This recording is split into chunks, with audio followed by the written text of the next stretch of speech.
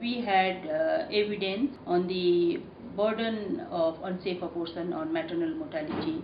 So evidence was there, and the national stakeholders all were together, supported by the global, organizations.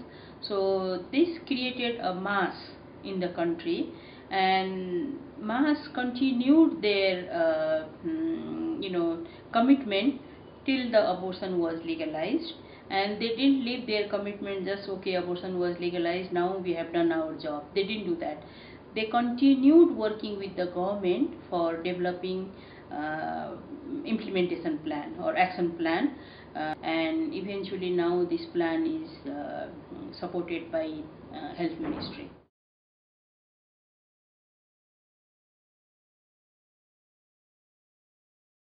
The National Safe Abortion Policy highlights main three strategies to increase access to safe abortion services. This is number one, accessibility; second, acceptability; and third, affordability. So in 2002 abortion was legalized, but the service began only in 2004 because 2 years time we needed for preparation. In the beginning, the service was started with by MBA only. So that was available only in district hospital and primary health centers. So we still left a large proportion of women, we were not able to reach to them.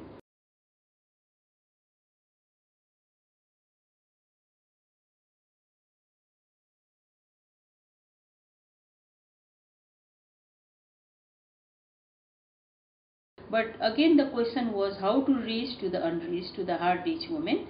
So in 2009, Ipas supported Health Ministry to pilot a study whereby taking medical abortion through the auxiliary nurse midwives.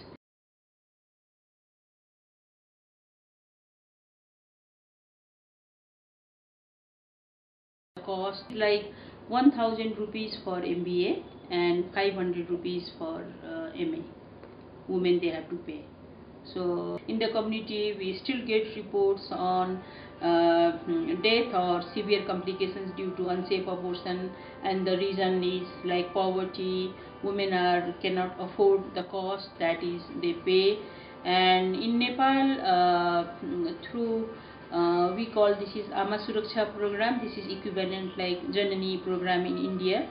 Covers everything like antenatal care, safe delivery, complications management, family planning is free except abortion.